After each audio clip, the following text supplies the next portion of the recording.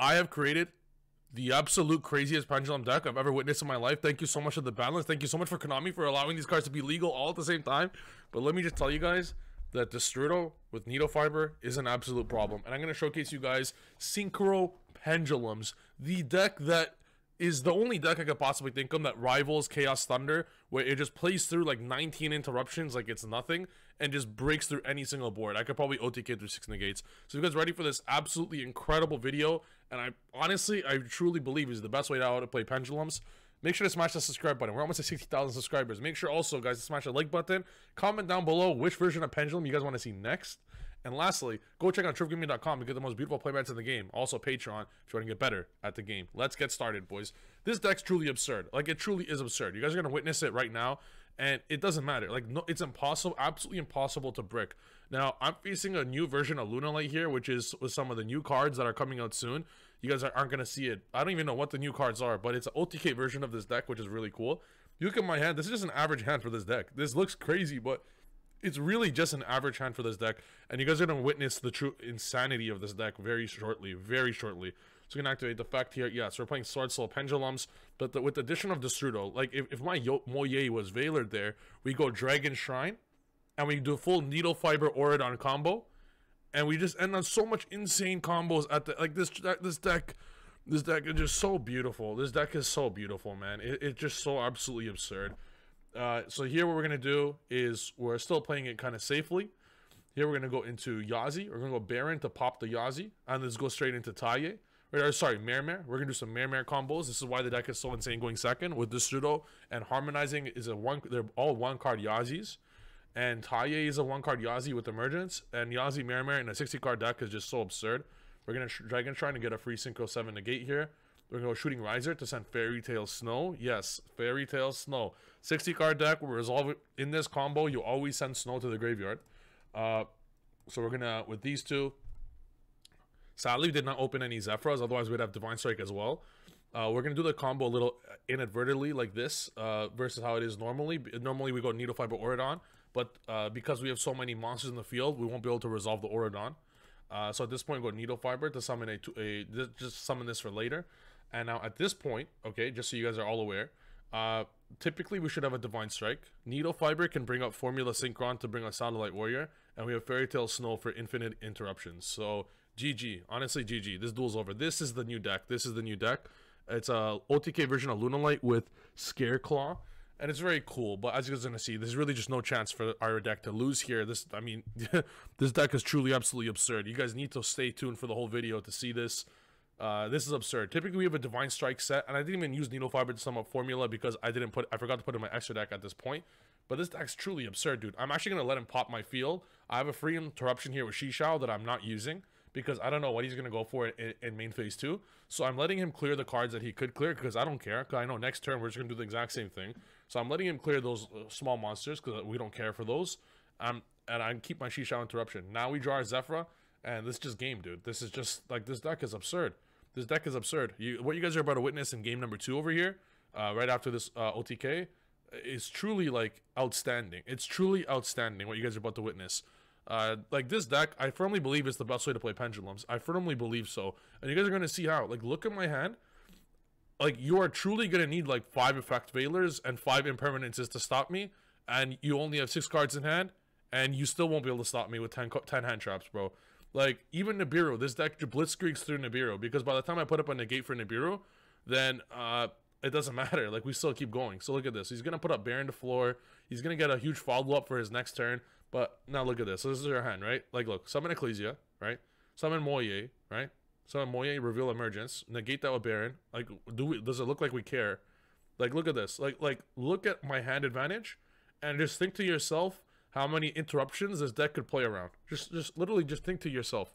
How many interruptions this deck could truly play around? We have Destrudo, we have Taye, we have Pen Summon. Like, I'm literally waiting for him to negate one of these so I could just summon Mermare. We have Yazi Mermare with Dragon Shrine. Like, it's truly absurd. It's truly absurd how many interruptions this deck can play around. Like, literally think about it. Like, think about it for yourselves. He could have, and if he Nibiru to me right now, I literally, for the life of me, couldn't give a less of a fuck. You're Pendulum summoning 5 times. You have 5 cards in hand right now. You have a Fairy Tail Snow in graveyard. Oh my goodness. Cupid pitch in this deck is absurd. Like the combo in this deck is absurd. And there's just 90 different ways to do your combo depending on what you have in your hand and depending on what interruption your opponent has. And for the first time in a long time for Pendulums, this deck has a bunch of one-card combos. Look at this. Oh my god, this is just beautiful. This is truly beautiful. It's absolutely absurd. Baxia, like this could go forever. Moye, like, dude, this deck, we have Oath Ad. After all this, we have 4 cards in hand. Like, after all this, we have 4, like, this deck is just truly absurd. I'm going to show you guys the deck list now. This deck is absurd, man. This deck is truly absurd. So this is the deck list. It's 60 cards, and a lot of noobs are going to look at 60 and be like, oh my god, 60, bro, you're going to break, bro, 60 cards, bro. Shut the heck up, bro. It doesn't matter if you play 40, 60, 90, it doesn't matter. The idea of this deck, it's actually impossible to break. I've showcased this on a Master Duel tournament for Distant Coder. I was playing the same deck without Sword Soul and Master Duel with Dang Long. And I opened a hand of Despot 01, O-Lion, Mare, Gate 0. I opened those 4. My chat could, my Twitch chat saw this live. I opened Despot 01, I opened O-Lion, I opened Gate 0, and Mare. My opponent had it impermanence. How many negates do you think I put up? I opened those 4. My opponent had impermanence. I put up 3 negates through impermanence. With a big fat board. The reason why this deck never bricks is because you have something called a pendulum summon. There is a reason why you play Gate 0, and there's a reason why you play this DD God Scale 0. They're both Scale 0s. And they're so easily accessible via your entire deck. You have like 7 ways to DD God. You have 5 ways to Gate 0. You have so many ways to, more than 5, because of Dragon Arena, like 8 ways to Gate 0. They're all Scale 0. So if you were to happen to draw your any card you deem a brick, you just pen summon them out, and they don't become a brick. They become a monster to needle fiber with. They become a tuner. It's impossible for this deck to brick.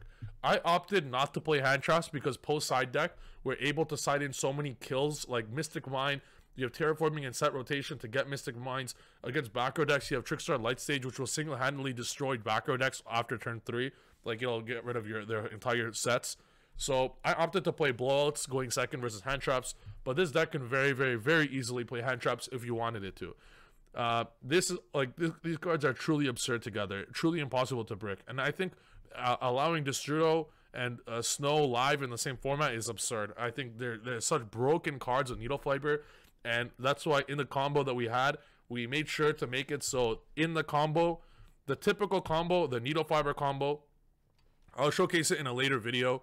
But you go Needle Fiber, Oridon. This is just any way to Needle Fiber. So you look at your deck. 1 Harmonizing, 1 DD Kepler. Like, all the Sword Soul cards do it. Because if you go Baxia, send Tuner, bring a Tuner. Like, there's a billion ways to do this throughout your entire hand deck. Like, everything. Zephyras by itself do it. Zafraxi, Target Zephyr, full combo. Like, your whole deck does this. The idea of the deck is before you Needle Fiber combo, or after, depending on what your hand is, you bait all your opponent's interruptions first. You set up a Baron to floor. And then you go for the Oridon combo, depending on what it is.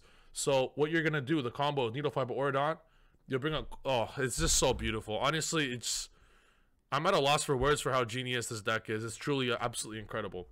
The combo essentially ends on shooting Riser Dragon to send Fairy Tail Snow. The Fairy Tail Snow will be able to resolve twice because at the end of the combo you have 14 cards in graveyard.